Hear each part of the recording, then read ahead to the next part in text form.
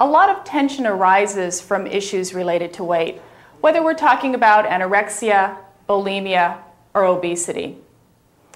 Obesity really does carry a very significant social stigma. There are prejudice and discrimination that surround issues of obesity, and nurses, as members of the society at large, often share many of those same feelings.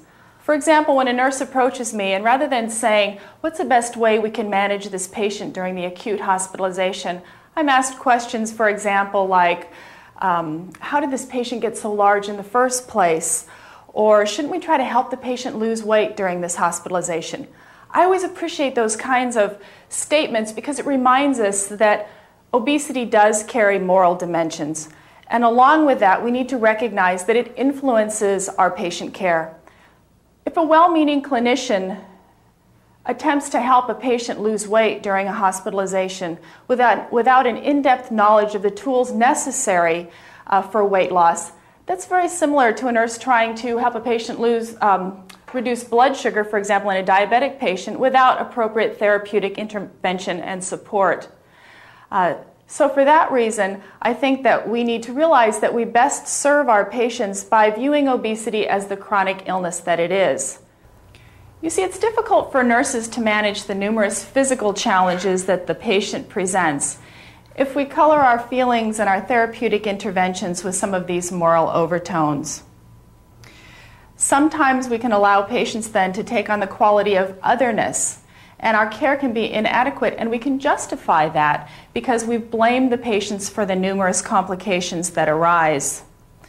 So it's very important for us to understand that therapeutic intervention can be clouded by moral overtones. About how interdisciplinary teams can be developed in better putting together patient plans. By employing strategies to prevent or eliminate these often preventable complications, what you'll be doing is you'll be improving the quality of your patient's care.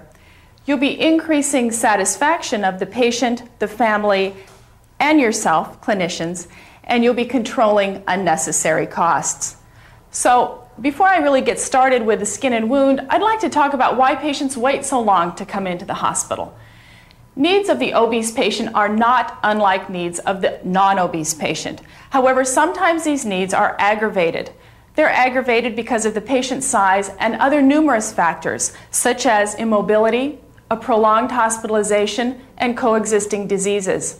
Atherosclerosis, diabetes, hypertension, some kinds of cancers, and soft tissue infections are often associated with obesity. When your patients come into the hospital, they complain of lack of privacy and a loss of control. And patients who otherwise are very independent in their home setting, they become very dependent in the hospital setting. Now, many patients defer hospitalization as long as possible, and that's because they're embarrassed about their physical appearance. Many times we don't have adequate equipment for the patient. It's embarrassing for them. For example, simple equipment such as a blood pressure cuff or scales are largely inadequate. I had a nurse that called me from the Midwest that said that there really was insufficient staff to position and turn a very heavy patient.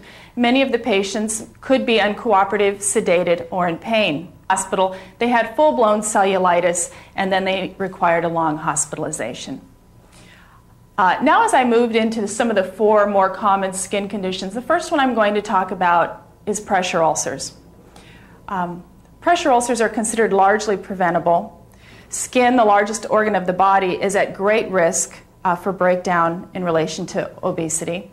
And probably prevention has long been considered a cost-effective alternative to treatment. And so many of you may be using the Braden or the Norton scale for risk assessment and then employing prevention.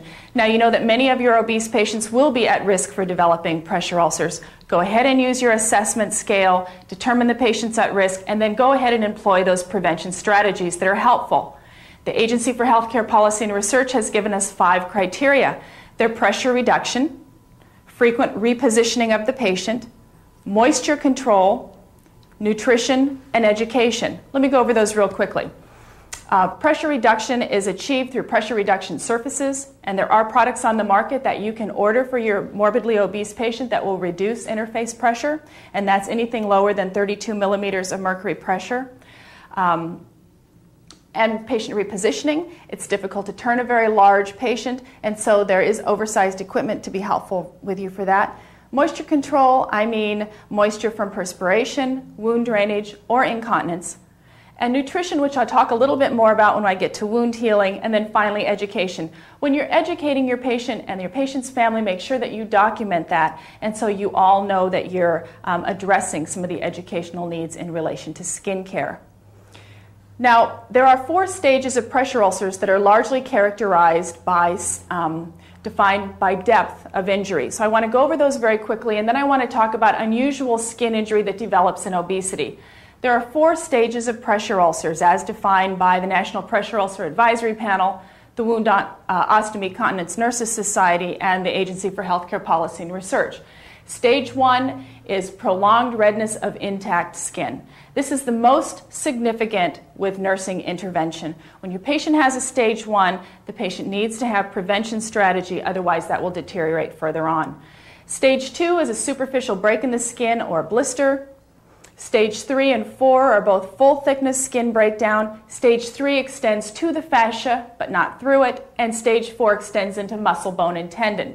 Now, pressure ulcers largely develop over bony prominences or over soft tissue where there's sufficient pressure for a long enough period of time to cause soft tissue necrosis. Now, this can happen in obesity in several ways. The first is between skin folds. We need to really look between the skin folds. We need to turn the patients frequently, otherwise this will happen. You might ask, well, how come patients at home don't develop pressure ulcers between the skin folds? This is because the patient is up, moving around, and the pressure is shifting. When the patient's lying in bed for prolonged periods of time, that pressure doesn't shift. A second is tubes and catheters must be repositioned every 2 hours. If a very large patient is laying on a tube for a sufficient period of time, it can cause pressure necrosis along where that tube was. If the patient has a gastrostomy tube within a fold, then you know that that tube really needs to be moved side to side so it doesn't cause that problem. A third area is that many times patients do not sleep in beds at home, and they sleep in recliners. Many of those recliners have hard surfaces at the side. The patients can outgrow those chairs and develop bilateral hip ulcers. These are 3 kinds of different pressure ulcers than what we would normally see in the hospital that you would look out for with your morbidly obese patients. However, they need to be staged and treated as pressure ulcers.